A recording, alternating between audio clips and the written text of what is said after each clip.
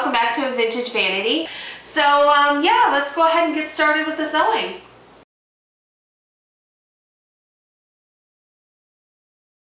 We are going to machine baste this. So you're going to make sure that your stitch length is set to 4. And I'm going to run that base stitch at 1/2 inch.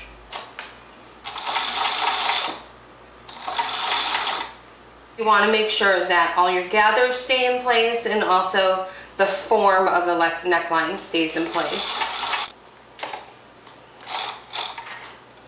And there we go, we have our base stitch on the neckline. So there we go, we have our neckline stitched to the tearaway stabilizer. And another reason why it has us use a stabilizer is that if we were doing this gathering, we wouldn't have anything to stitch to. So the stabilizer is there to provide stability of the neckline, but also to give us something to gather and stitch to.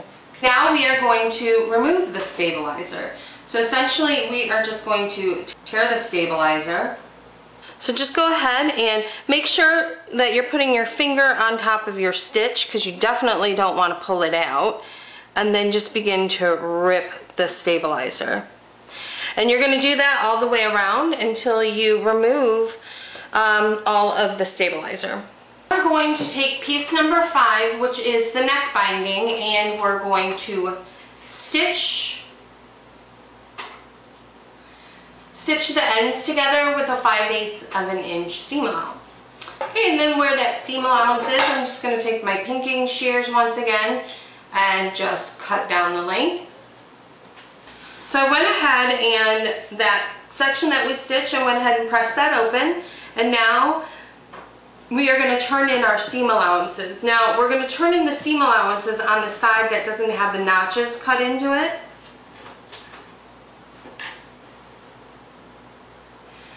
So I'm just going to go ahead and fold that down.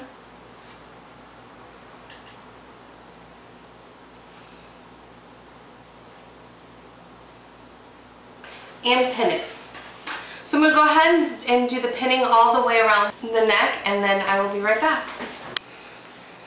Okay, so our neck binding is all pinned up with a 5/8 inch seam allowance. Now what we're going to do is we are going to press this down and then trim this seam allowance to a 1/4 inch, which is why I pinned really close to the fold. So I'm going to do that, and then I'll be right back.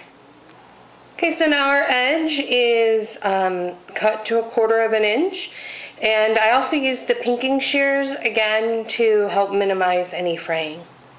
So we're going to take our bodice and we're going to turn it right side out. And then we're going to take our neck binding and turn it inside out. So the first thing that we're going to do is we're just going to lay our bodice out nice and straight. You're going to find your notches. That is going to indicate that that's the front.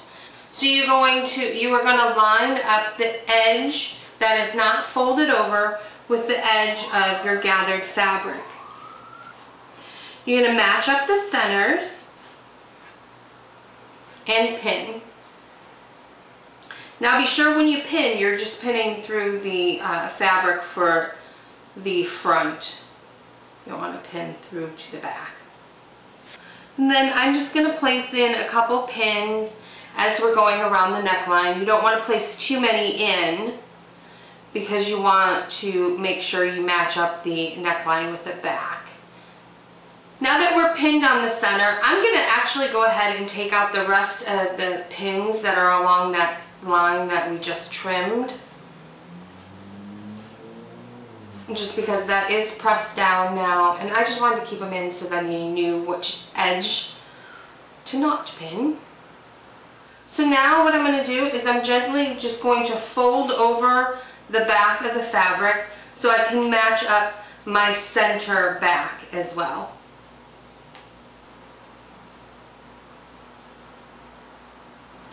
Now that my center back is matched up, I want to match up my shoulders. So to do that, we're going to fold everything back out again.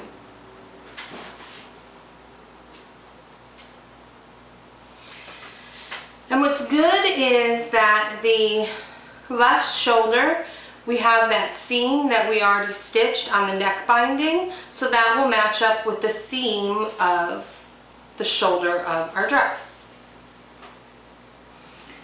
And then I'm going to go ahead and pin down the rest of the neck binding. The neck binding was cut on the bias, which means it has a lot more stretch to it. So go ahead and don't be afraid if you need to stretch that neck binding and make it actually fit all around the neckline. Okay, I know this is probably a little hard to see, but this is the front of the bodice, and I have pinned the neck binding to the edge of the bodice. So this is the right side of the fabric and this is the wrong side. So when you peel that back, it's right side to right side. So what I'm going to do now is I'm going to do a 5/8 of an inch seam allowance on this, and then I'm going to be right back. Okay, so our stitch is now in. So what we're going to do is we're going to take our pinking shears and we're going to trim this seam here where it's all ratty. We're going to trim that to 1/4 of an inch above the seam, so right about where this finger is. We're going to trim about 1/4 of an inch above the seam. And we're going to use our pinking shears to do so as to eliminate some of this fraying. Okay, so now what you're going to do, you have this seam that you just clipped, and then you're going to press it towards the binding. So this is the rest of our bodice, and this is the binding up here. So you're going to press it towards the binding. Now the instructions get a little confusing, but what you're going to do is you're going to open up the seam you pressed earlier and wrap it around the seam you just trimmed. You're going to do that all around the neckline. Then what you're going to do is you're going to roll that neckline over. So essentially you're going to fold that section in half. And then you're going to pin it. Then once we're done tucking, rolling, and pinning all around the neckline, we're going to go ahead and do a slip stitch on this. So when you flip the dress over, you should see a nice little trim around the neckline. If you didn't do the roll over, you'd end up with a really large trim around the neckline, which just looks wrong to me. And plus, if you don't do that roll, you won't be able to do a traditional slip stitch, which is what the directions call for. So the neckline is all slip stitched. So if you turn it over, you don't see the stitching line. So yeah, I think that looks nice. Yeah, that's good.